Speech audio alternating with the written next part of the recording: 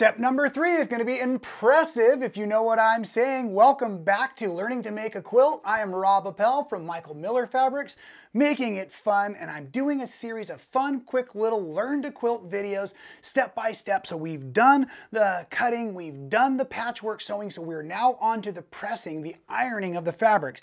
And you've always heard it said by one of my arch enemies himself, Darth Vader, press to the dark side. And here is why. When you press and I should say press when possible to the dark side. Let's not get carried away. There's all these rules out there in quilting, and most of them really don't need to be followed. This one is important if possible, because if you don't press to the dark side, what may happen is you may get some of this bleed through where you can actually see the fabric on the lighter fabric. Now, this is a light fabric, Moon Cotton Couture from Michael Miller. I just love it. And I press the seam over to the lighter of the two fabrics. When you're working with like bright or lighter yellows, bright whites, those kinds of things, this is something you may want to be cautious of. It's really no big deal whatsoever, but at the same point, it can also be used when you're pressing. If you press all of your fabrics to the darker fabric, when you start to line them up by contrast, a lot of the times that helps you nest your seams when you're putting your blocks or your units back together, which will be video number 4 coming down the pipeline. But let's get back to pressing these. And you know, we all have our different irons that we love and different ways that we love irons. I'll tell you, I like an iron that has auto shut off, but I really like Sherman. Where's my Sherman? I should have had him up here on the set waiting for us. There he is. Come on, Sherman. Oh, there he goes. This is Sherman, built like a tank, an old Black & Decker iron. You can see it's been through the war and back, but this is a fantastic iron, super heavy, hardcore, and I really use it for a lot of my fusible applique projects because I want the weight and I want the extreme heat of this. But for the most part, irons like that could just burn your house down, so you got to be really careful with them, right? So I like something like this that's got an auto shut off to it, that's nice and portable. This happens to be the Panasonic iron. It's cordless, which makes my life easy. It's got steam feature, which I also like, but all of these things are opinion. There's a million different ways that folks will suggest that you iron. I think the only thing we mostly agree on is the ironing to the dark side.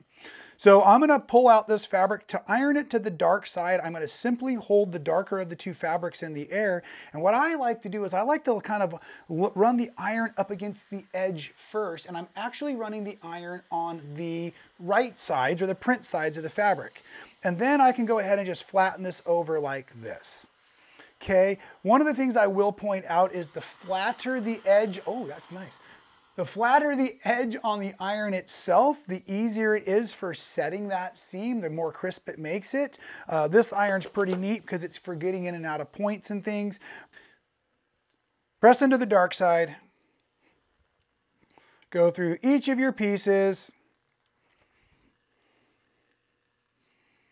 You can press on top of other pieces if you're stacking them up and as you go. The other thing that I learned a million years ago, and I really strongly believe in this, and I think it's important we discuss this while we're pressing, this might be the most impressive thing I say. Fabric has memory, especially cotton fabrics have memory. So right now, these fabrics that I've just ironed or pressed, however you want to call it, they're still warm. And so fabric having memory, it will go back to the state it was last cool.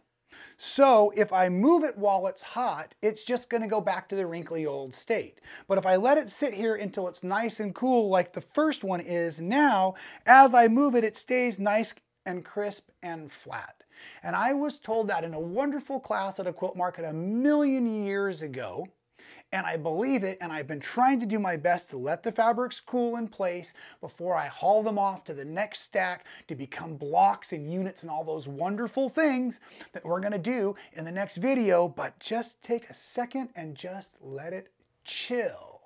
Okay, glad you were here. Like I said, we're going to start talking about putting some of these blocks together. See you real soon.